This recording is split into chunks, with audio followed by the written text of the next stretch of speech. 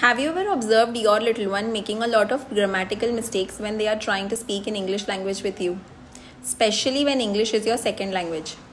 This holds true actually for any language that is a second language. In this video, I am taking English as a reference because that holds true in my case.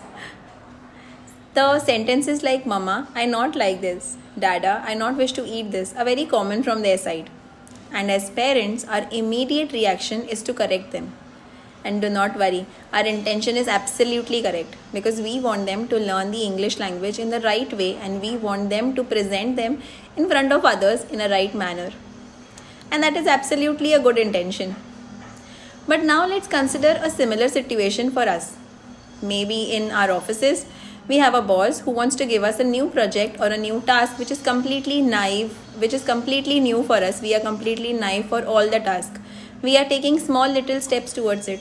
And the only thing that we get in return from our bosses are the alternatives that we can do. You can do this the other way. This is something wrong. I should basically correct you. So whatever effort you're taking, in return, you're only and only getting few alternatives that should be taken. Will that really motivate you? Will that really keep you motivated to complete the task? Think about it. We will be definitely very demotivated if we receive only and only corrections and alternatives from our bosses for our task. Everyone needs those kind words of appreciation to keep ourselves motivated. The same thing applies for our children as well. If we keep on correcting them at every English language, every English sentence that they speak, they will feel that it is not a cup of their tea. They might feel very demotivated. And the more effort you take for them to speak in English, the more they will resist. So how can this be done? Should we just let it be and should we just let them learn wrong English? No.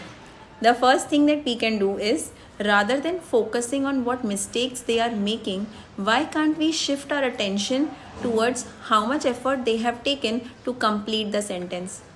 Give them appreciation about it. Secondly, 90% of the times, you just have to reply them back in proper English language without any mistakes, without any errors. They will just learn it. This is how they learn their first language, so why cannot they learn the second language? The remaining 10% of the times, you can actually go ahead and correct it. So it is important that we should basically balance out between when to correct them and when to just reply them in a correct way. Think about it and follow for more.